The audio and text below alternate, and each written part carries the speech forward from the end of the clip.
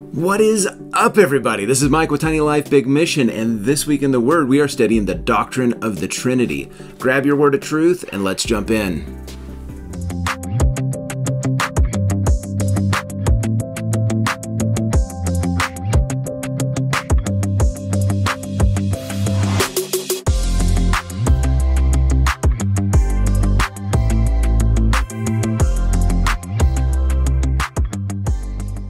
Welcome back to This Week in the Word, where this segment of the channel focuses on a weekly Bible study where we share truth based on what the Word of God says. If you have questions about God or you are seeking truth, we want to welcome you. I thank you all for joining, and I hope that this video is a good resource for your personal studies. We are continuing our investigative study on doctrine in a series called Bad Religion, the Doctrine Behind Christian Denominations. This week's study, we are covering the topic of the Godhead, or the Trinity.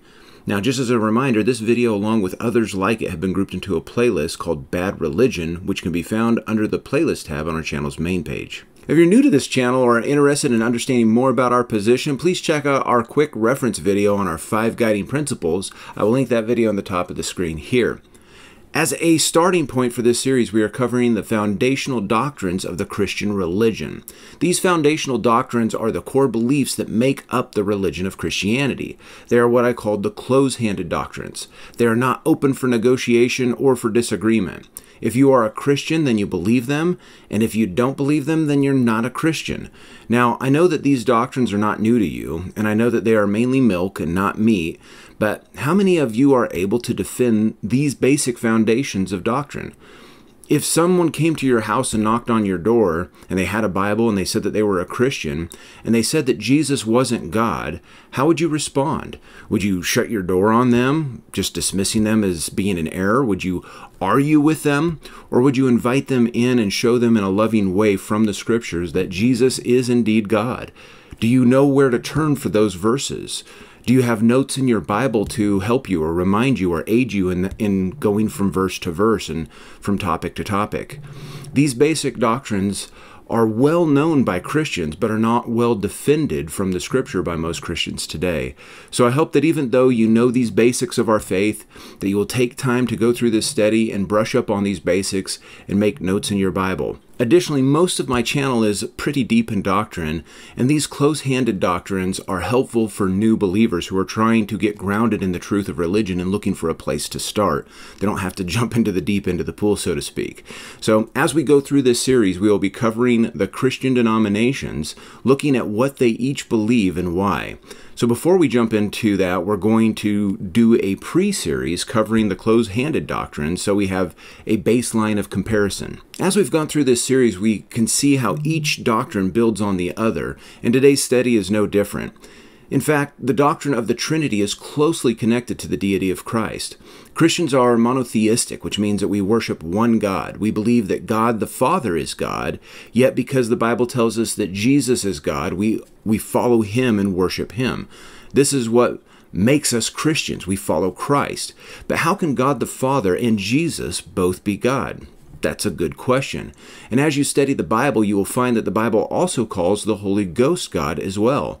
What the Bible teaches about these 3 distinct persons uniting as one God is what we call the doctrine of the Trinity. Now, I understand on the surface level that this seems like there might be a contradiction or that it's kind of hard to comprehend. The reason that we believe this doctrine is because we believe what God's Word says. Now, there are those who have placed themselves in the camp of Christianity who call themselves Christians but do not believe in the Trinity. Some of the main arguments that they will rise against this doctrine are that the Catholics came up with this doctrine. This is a Catholic doctrine. Now, I understand that the Catholics believe and follow some doctrines that are not biblical, but that doesn't mean that everything that they believe is then false. They believe in the virgin birth. That's true doctrine. They believe that Jesus Christ is the Son of God. That's true doctrine. They also believe in the Trinity, and that's true doctrine. But the Catholics didn't make up this doctrine. This doctrine is found in Scripture, and we are going to cover that in our study today. Now, the next common argument that is brought against the doctrine of the Trinity actually has to do with the word Trinity. They'll argue that it's not even a biblical word. And that is a fact. The word Trinity is not used in the Bible one time. The word Trinity is a word that we use to identify a concept that is taught in the Bible, just like the word rapture. Really, when you think about it, this argument is kind of silly. Did you know that the words sovereign, omniscient, and omnipresent are not in the Bible? Yet Christians will tell you that these words are attributes of God. So how do we know that if they're not in the Bible? If people really want to get nitpicky about it, the word Bible is not in the Bible. So does that mean that we don't have to submit to the Bible? I mean, really, honestly, where does this logic end? For those who need to have a Bible word that describes the Trinity, the word is Godhead. It's in the Bible, and we will cover that in this study. The last common argument that is raised against the doctrine of the Trinity is based on things that Jesus said in the Bible. For example, Jesus praying said that God is the only true God in John 17:3. In John 14:28, he said that my Father is greater than I. And then in Mark 13:32, Jesus says that only the Father knows when the last day is. Man doesn't know, and the angels don't know, neither does the Son. Meaning that he himself, Jesus, didn't know. So you can see how the deity of Christ and the Trinity are closely connected, and there's honestly an answer for each one of those verses. It all comes back to the context. That's why the context is so important. Each of these verses are true, yet Jesus is God, and there's not one contradiction. Now, covering each of these arguments against this doctrine is not the point of this study, but we will address them in this series as they are all verses that are used to support some different denominational doctrines that we'll see as we look at the religion of Christianity. The purpose of this study is to demonstrate from Scripture the doctrine of the Trinity. It's only through this doctrine that we as believers know that Jesus is God and the Father is God, and that is why we follow Jesus Christ as Christians. It's because we understand that He is part of the Godhead. He is God. Understanding the connection of the Godhead between the three counterparts is what gives us the foundation for our belief in Jesus as God. It's a hill that all Christians need to die on.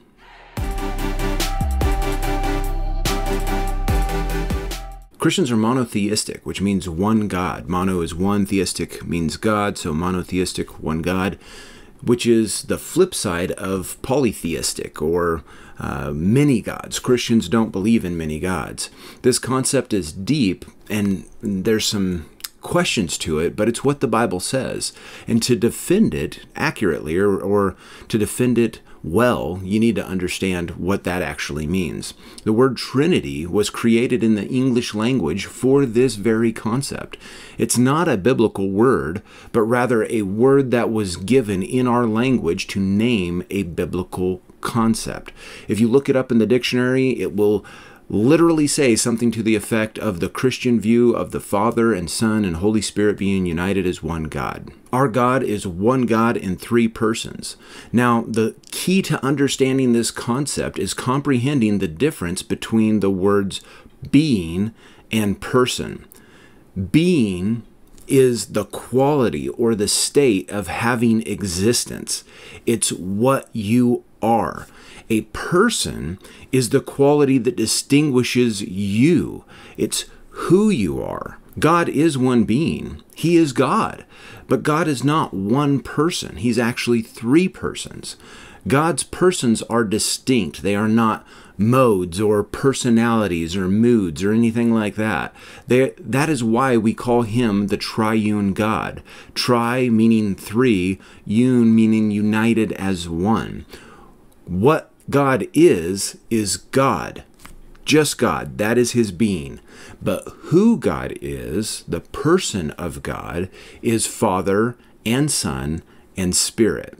Now, in comparing that to us, it makes more sense. As His creation, we are one being. We are human being. And we have one person. What I am is human. Who I am is Mike. There's just one of each. Comprehending this helps explain why, when the Bible says that Jesus said that His Father is greater than He, that He is not lying, nor is He saying that He's not God. the person of the Father is greater than the person of the Son, but both the Son and the Father are God. The God of the Bible is one God, but he reveals himself to us in three persons, the Father, the Son, and the Holy Ghost. Each are equally God, but separate or distinct from the other, yet the three of them are united as one. This is what the Scriptures teach, and it's what I'm going to demonstrate in this study. And all of this is built on last week's study, which proves that Jesus is God. Now, the verses that I'm covering today are not exhaustive. There are many more, but for the sake of time, I'm going to cover what I can at a quick and high-leveled pace. So grab your Bible and whatever you want to use to take notes. Now, as we go through here, I will have the verses that we will be covering next on the screen. Before we get there, you can see below where I have it listed here. So you can turn there ahead of time so that when it comes time to read, you're ready. Also, feel free to pause if you want as we go, either to find the scripture or to make notes. But let's jump in and see what the scriptures say. Turn to Deuteronomy 6:4 if you haven't done so already, and we will see what the Bible clearly tells us, and that there is only one God. Deuteronomy 6:4 and 5 says, "Hear, O Israel, the Lord our God is one Lord." That capital L-O-R-D means Jehovah God, the Most High God. Verse 5, "And thou shalt love the Lord thy God with all thine heart, and with all thy soul, and with all thy might." I also added Isaiah 43:10 in here as a second witness, which says, "Ye are my witnesses, saith the Lord, and my servant whom I have chosen, that ye may know and believe and understand that I am he. Before me there was no God formed, neither shall there be after me. I, even I, am the Lord, and beside me there is no Savior." There is only one God, and he is our Lord. He is who we serve. We as Christians serve, worship, reverence that one God and Savior. Now, the Bible tells us that we can understand this concept of the Trinity through creation, through how God created the earth. We find this verse in Romans 1:20, which says, "For the wrath of God is revealed from heaven against the ungodliness and unrighteousness of men, who hold the truth in unrighteousness, because that which may be known of God is manifest in them. For God hath showed it unto them. For the invisible things of him from the creation of the world are clearly seen, being understood by the things that are made, even his eternal power and Godhead, so that they are without excuse." This verse says that his Godhead is understood by man from the creation of the world. Now, when you think about this, there are tons of three-in-ones that we see in creation. A quick few examples is like an egg. An egg has a shell, a white, and a yolk, yet it's one egg. When you ask somebody to prepare you an egg, you don't say, "Can you crack a shell and fry the white and the yolk for me?" You just say, "Can you make me an egg?" It's because of its one thing, even though it's made up of three parts. Solar rays are like this. There's a visible solar ray, a ultraviolet, and an infrared. There's three different types of ray that all make up the sun that we see. Water is no different. Water can be a solid, a liquid, or a gas. It's all water, regardless of what it is, but it can come in three different forms. God is no different. This is an echo of him in his creation.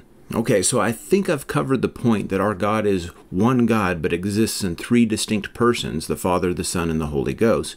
But where do we get this from as Christians? It comes from the Bible, believe it or not. The Bible gives us these names of each person of God and even calls them each God independently. First, we're going to look at the Father. Now, the Father doesn't usually get a ton of pushback. There are a lot of different religions outside of Christianity that worship the Father God as their God. They don't believe in Jesus. They don't believe in the Holy Ghost. But I don't think that there's a ton of people that would say that God the Father isn't God. Even Jews think that God the Father is God. So I'm not going to dive super deep here.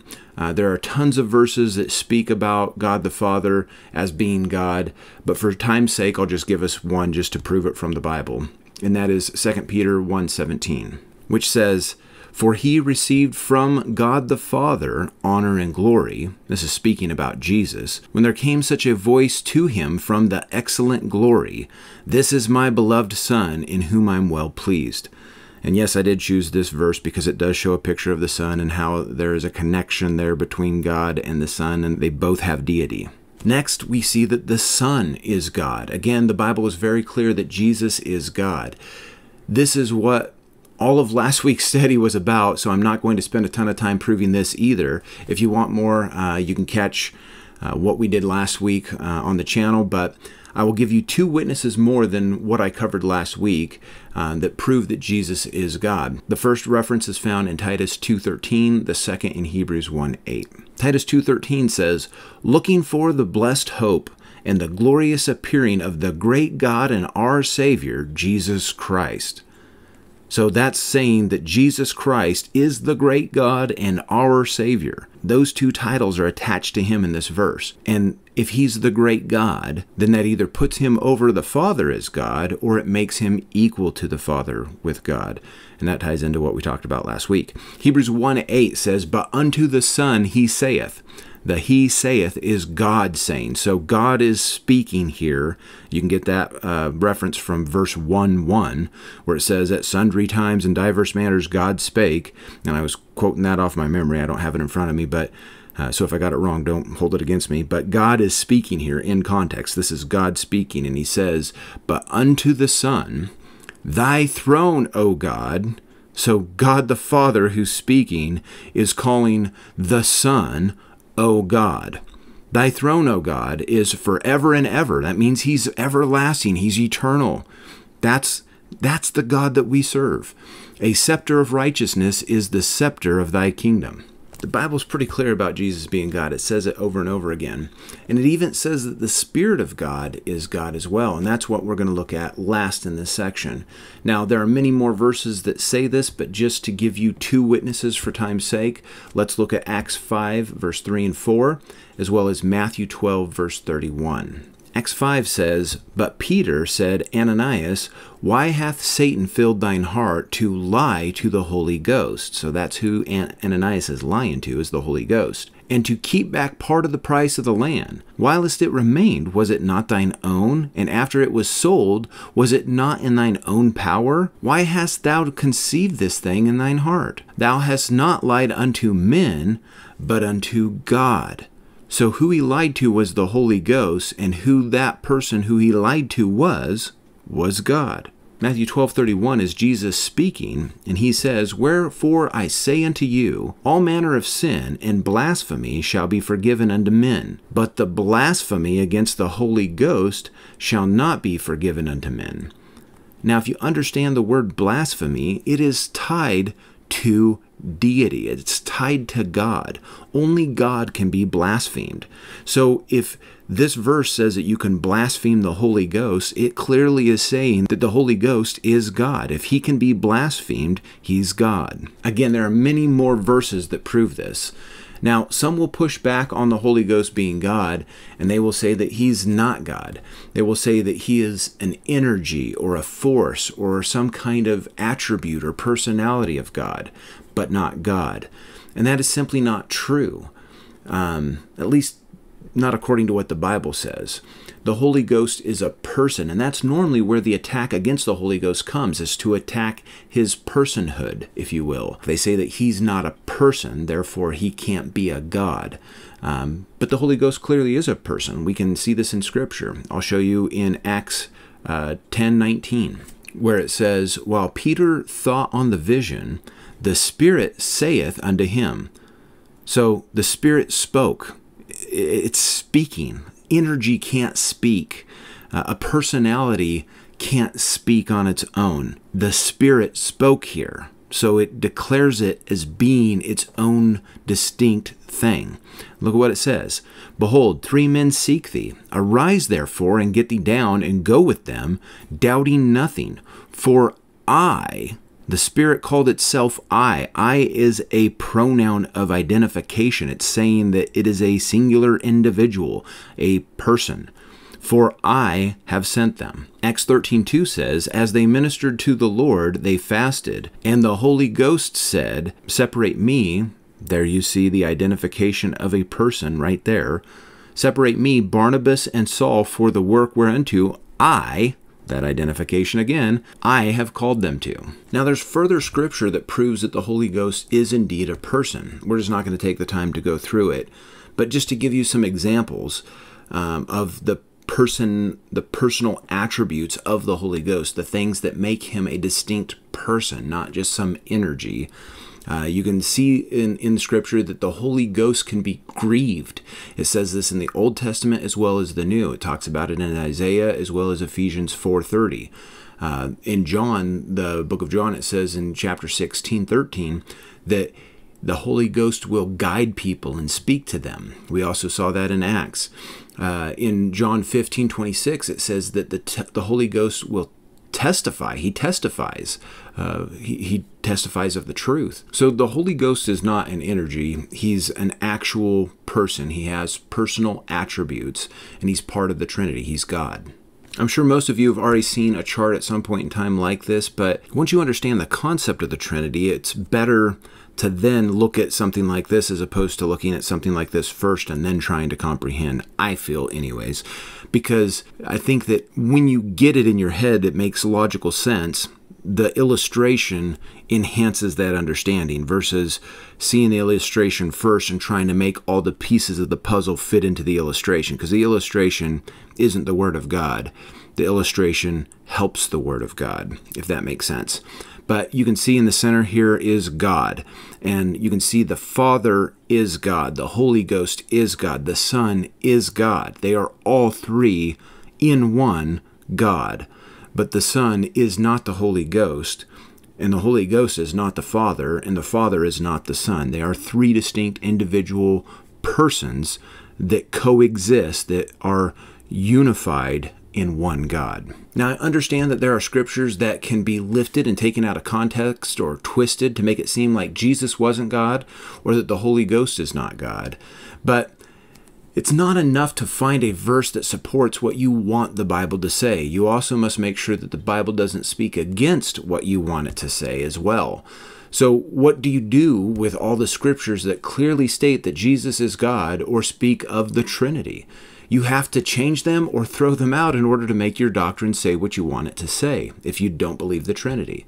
Now, what you will find as we get further into this study is that all, and I mean all, of the religions that go against the Trinity have had to create their own Bible to support the doctrine that they want to believe. This is because the Bible is clear on the doctrine of the Trinity. The truth is that the concept of the Trinity is biblical. There are so many examples all over Scripture that show us this truth, and to do this topic justice would actually take probably several hours to dive through all of it, and I don't have several hours. In fact, I'm trying to cover all this info in 30 minutes or less, and most likely I'm probably going to go a little bit over. So for the rest of the time that we have, I'm going to focus on a couple key points and places in Scripture that make this doctrine irrefutable if words have any meaning. The first 4 points that I want to cover with our remaining time is that the biblical term for the Trinity is Godhead. This term is given in the Scripture by God's inspiration 3 times. Think about that for a second. This term for presenting the triune God is recorded 3 times.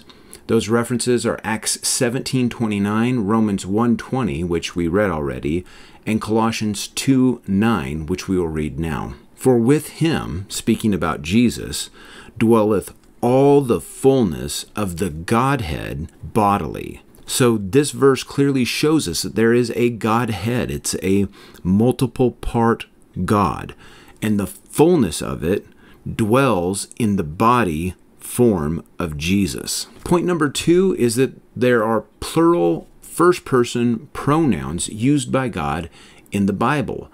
Now, singular first-person pronouns would be things like me, I, my. Plural first-person pronouns would be we, our, us, those kind of things. This is where the Word of God gets so cool and proves that there is no way that this book was written by mere men. First, we're going to reference Titus 1, verse 1 and 2. Paul, a servant of God and an apostle of Jesus Christ, according to the faith of God's elect and the acknowledging of the truth which is after godliness, in hope of eternal life, which God, that cannot lie, promised before the world began. Well, who this eternal hope of life was promised to couldn't have been humans, because it was promised, the promise was made before the world began. So who did God promise this to? He promised it to his Son. God the Father promised the Son to be the hope of the eternal life before the world ever began. And you may say, meh, that's not really what that says. You're reading a little bit too far into it. And that's okay. Think what you want. These other ones are irrefutable. Let's turn next to Genesis 1, and we'll look at verse 26. This is back in the very beginning of the Bible, where God is creating man. And God said, that's what the Bible says, and God said, we know who's talking, let us. God said, let us. Now, he's not talking about the angels. The angels didn't help God make man. God the Father, God the Son, and God the Spirit are what made man. And they said, let us make man in our image, after our likeness, and let them have dominion over the fish of the sea, and over the fowl of the air, and over cattle, and over all the earth, and over every creeping thing that creepeth upon the earth. So God created man. There you see it. Singular. God created man. It wasn't God in the angels. It wasn't God in other entities. God created man in his own image. So the very next verse says it singularly, where in verse 26 it says it plural. That's how you can tell that God is a Trinity. There's multiple persons to the one God. The Bible always tells the truth. In Genesis 11, the account of the Tower of Babel is recorded, and we see in verse 6 where it says, and the Lord said, that's who's talking, capital L-O-R-D again, that's Jehovah God, the mighty God, said, behold, the people is one, and they have all one language, and this they began to do, and now nothing will be restrained from them, which they have imagined to do. Go to, let us, the Godhead, the three in one, go down and there confound their language, that they may not understand one another's speech. Later on in the book of Acts, you see in Acts 2, the Holy Spirit confound language there. That's God confining language, just like he confound language here. And it also shows that the Holy Spirit is indeed God, because he's the one who confines language, because he's the one who created language. Next, we look back at Isaiah 6:3, and this is a verse that we talked about last week, and we're kind of picking up where we left off with that. In verse 3, it says, and one cried unto another, that's talking about the seraphim, and said, holy, capital H, that's interesting, holy, holy is the Lord of hosts. The whole earth is full of his glory. This, again, is a picture of the Trinity. You see holy, holy, holy. There's 3 times that holy is said. One holy for the Father, one holy for the Son, and one holy for the Holy Ghost. And I understand where some may scoff at that and say, well, that's not what that's saying. That's just a coincidence, and you're making a connection that doesn't really there. It's just you reading into it. And that's great. Suit yourself. But what we study here next is irrefutable and quite simply amazing. In verse 8, we see the commissioning of Isaiah, where the Lord asks him, who will I send? And Isaiah steps up and says, send me. And then God gives him something to take to the people of Israel, a part of prophecy. And this is all from the Lord, the God in heaven, God the Father. So let's pick up in verse 8. Also I heard the voice of the Lord saying, whom shall I send, and who will go for us? Us. Whom shall I send, and who will go for us?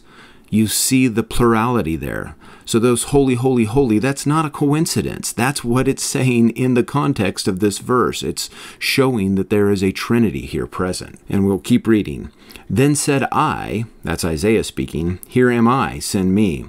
And he said that he is the one, the Lord, who is sending Isaiah. And what he says is, go and tell this people, hear ye indeed, but understand not, and see ye indeed, but perceive not.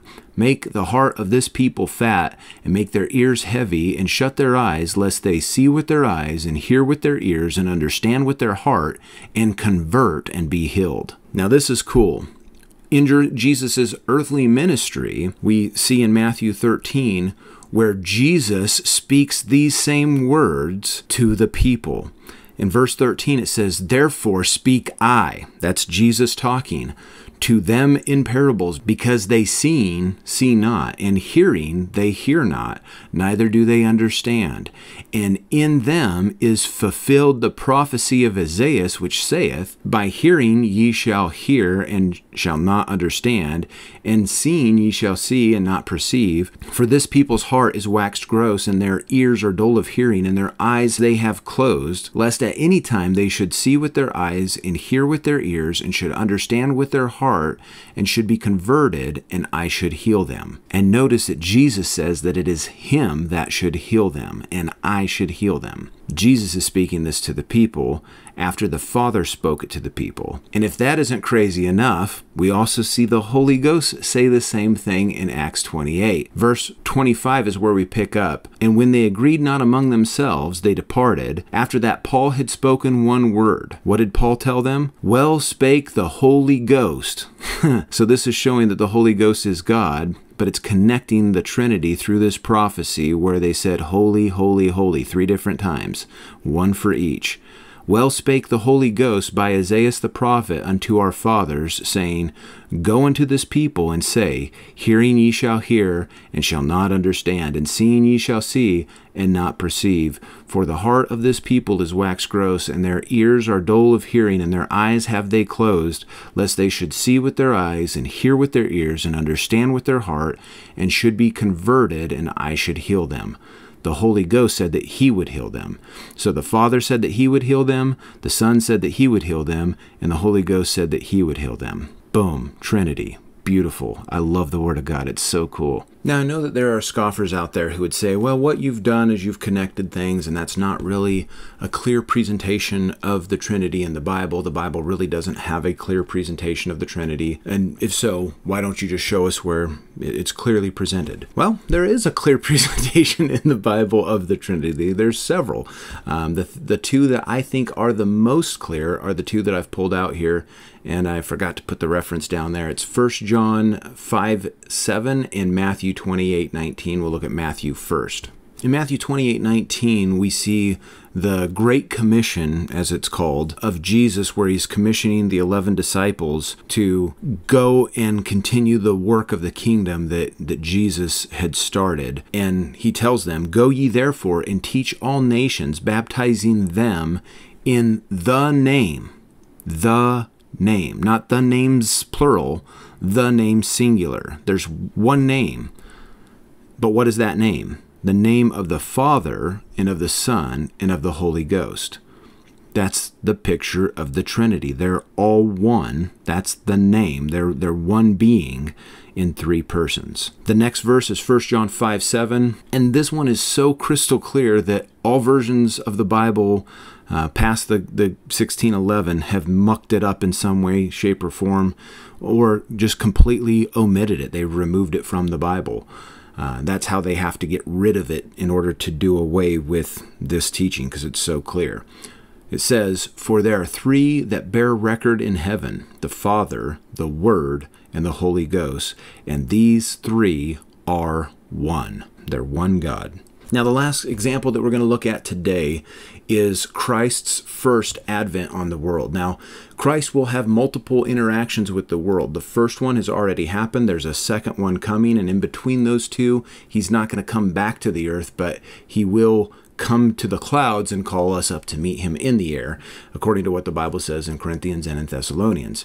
And that's all open-handed doctrine. We're not debating that. We're not even discussing it today, but in the first advent of Christ on the earth, we see a connection with the Father, the Son, and the Holy Ghost. They're all 3 present throughout His entire ministry. We see the 3 of them present at the birth of Christ, at the beginning of His earthly ministry, and at the resurrection when God raised Him up.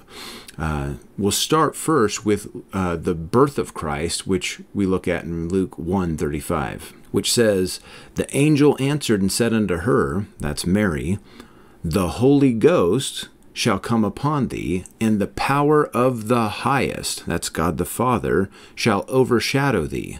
Therefore also that holy thing which shall be born of thee shall be called the Son of God." Right there in one verse, you have all three, and it's at the beginning of when the Messiah that was promised is coming to the earth for his first advent. The Holy Ghost, the highest, and the Son. Next, we'll look at the beginning of Christ's ministry. Christ's ministry started when John the Baptist baptized him in the Jordan. We see this account in Matthew 3, verse 16, which says, "And Jesus, when he was baptized, went up straightway out of the water, and lo, the heavens were opened unto him, and he saw the Spirit of God," that's the Holy Ghost, "descending like a dove, and lighting upon him. And lo, a voice from heaven," that's the voice of God the Father, saying, "This is my beloved Son, in whom I am well pleased." The verse that I demonstrated at the very beginning of this video in 2 Peter chapter 1 was an account of this very thing that says God the Father said those things. So I did that on purpose to where you could see that this voice from heaven was God the Father's voice. So God the Father's present, God the Spirit is present, and God the Son is present. The resurrection of Christ is present all throughout the Bible. It speaks about it all throughout the whole New Testament. And in the resurrection, not only were there three persons present of the Godhead, but the Scripture reveals how all three were individually involved and responsible for it as God.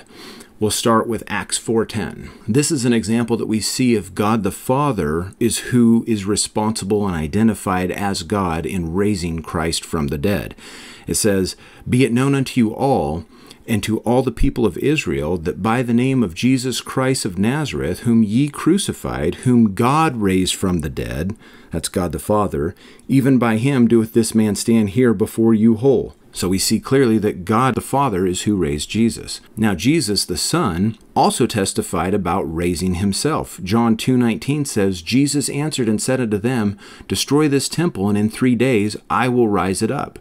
Later on in the book of John, he also tells the Jews that I have the power to lay my life down, no man taketh it from me, and I have the power to raise it up again. Jesus raised himself up from the dead. He is God, and he has that power. Then in Romans 8, we see the Holy Spirit is who raised Jesus from the dead, where it says in verse 11, "But if the Spirit of him that raised up Jesus from the dead dwelleth in you, he that raised up Christ from the dead shall also quicken your mortal bodies by his Spirit that dwelleth in you." So God the Father raised him, Jesus raised him, and the Spirit raised him. That to me is just another cool reference that shows the Trinity of the Godhead. And there are many, many more verses that I could use that would cover this, but we're at that time where we've got to kind of shut it down. I hope that this video was helpful. I know we went fast and we went at a high level. Take time to go back and look at it if you need to. I also recommend making chains in your Bible. You can just, in the front part of your Bible, write something where you write a comment of what the topic is and give a verse. And then when you flip to that verse in the Bible, you put a little note going to the next verse so that you can do a chain where you go from verse to verse to verse to verse that all support a specific doctrine. Or in that very front section or on a blank page inside your Bible, you can just write out all the verses in a row that contain the scripture for that doctrine. Either way, it's definitely something that is good to be brushed up on. I know that as I did this study, it's stuff I've known for years, but it gets me excited. I love learning these basics again and brushing up on these basics again. So I hope that they're a blessing for you every bit as much as they were for me. And even though the word Trinity doesn't ever appear in the Bible, it is a doctrine that is clearly taught in the Bible. And without that doctrine, the Bible is full of contradiction and doesn't make any sense. But with that doctrine, it gives us a hope that we can believe in through our Lord Jesus Christ. And that's going to conclude this week's study. But before you go, if you want to know how you can support the work that we do here, there are 4 easy ways. First is that you can share our studies with those who you know who need the Word of God. You can also share them on all your social media platforms. Second is to like this video if you found the content helpful. And third is to subscribe to our channel if you haven't done so already. These 3 actions support the algorithm inside of YouTube to help the Word to go go out. But most importantly, the biggest way that you can support this ministry is through prayer. James 5:16 says that the fervent prayer of a righteous man availeth much. People need truth, and your prayers can help, so please pray for this mission. If you have questions or would like to share your story, the best way to communicate with me is by email, which is tinylifebigmission@gmail.com. I simply ask that you remember our 5 guiding principles before reaching out. And that's all the time that we have for this week. I hope to see you next week in this Word. Okay, bye. Okay, bye.